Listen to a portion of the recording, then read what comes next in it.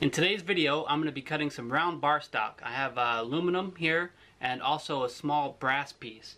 Now, you need to use a jig because if you're not using a jig, it has a tendency to pull into the bandsaw like that. So I'm going to skip building the jig and use a different technique. What I'm going to do is I'm going to take this aluminum angle plate, I'm going to put the bar stock in it like that and clamp it down.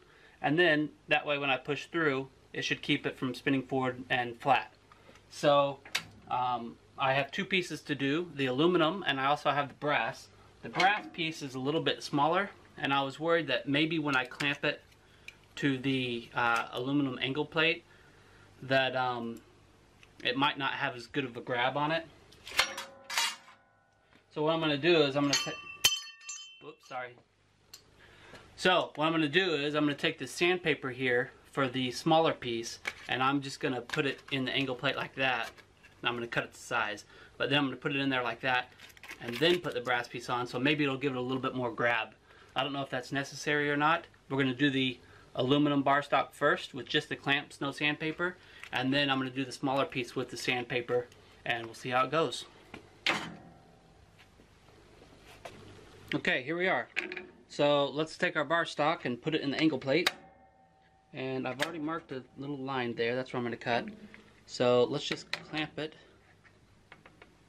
to the end right there, or close to the end. I got these small clamps here. Clamp this side.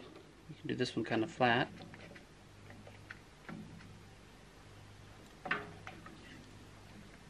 Okay, that's pretty tight. It's clamped down. So also, when you're cutting, you might need to lube it up a little bit. So I have the WD-40 here. I also have the Tap Magic oil, but I think the WD-40 works better for the bandsaw. You just spray it on there. So, alright, let's give it a try.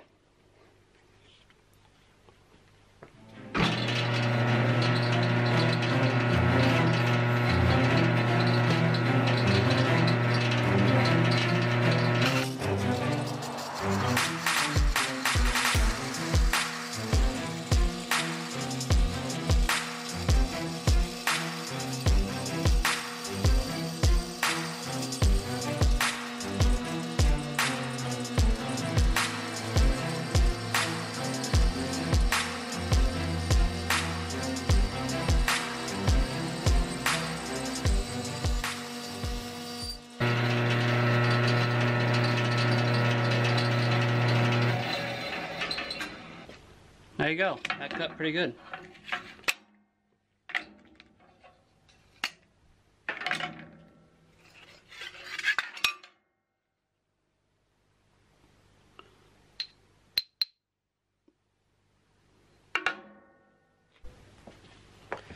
Okay, now I'm going to do the smaller piece of brass, and like I said before, to do that I'm going to put the sandpaper in there. So let's just cut this to size.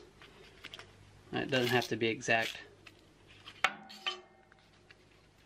Ugh. Maybe I should get better scissors.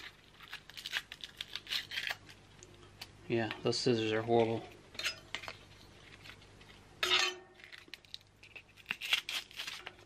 Just trying to get something.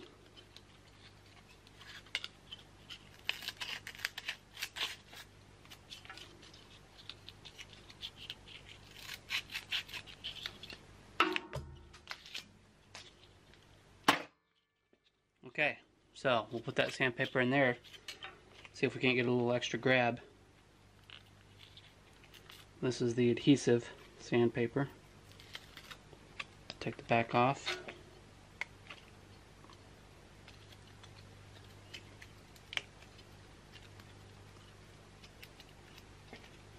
Okay, got that stuck in there. Find my line.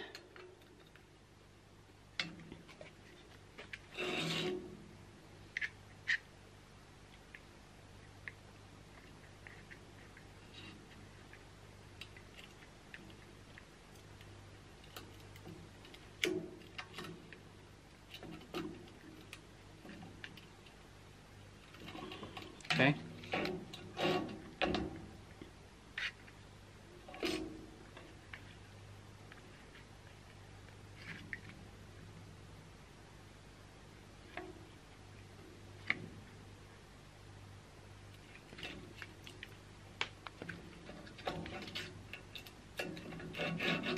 Alright, we should be good to go. So, let's start her up and see how it goes.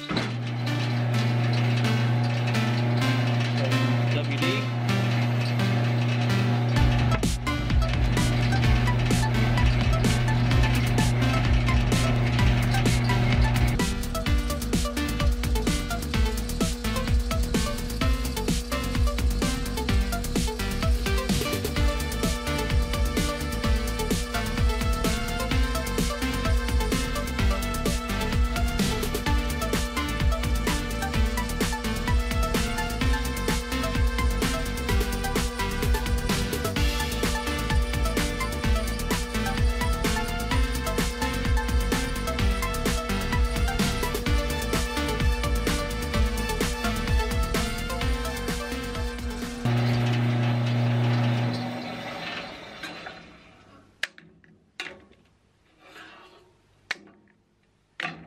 Guessing that's going to be a little bit hot. Nope. Alright.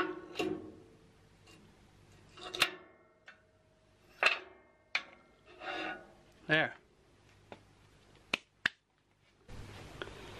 Alright guys, that's it. It cut really well. I didn't feel any pull or any grab at all. It just pushed it through nice and slow, and it worked fantastic. And it saved me from having to build a V-jig. The angle plate's, you know, pretty readily available, so worked out great, and that's it. So hopefully that helps. And as a bonus, by the way, don't forget to subscribe and like. It really helps out if you do that. But as a bonus, I was going to show you something that a lot of the tools in the shop have, because I don't have a lot of space here, and this is pretty cool. All the tools have, let me show you here. This is the bandsaw. So I can move it out of the way. It's got this contraption here. Sorry about the camera shake. It's got this contraption on here. Right now it's flat, but let me show you.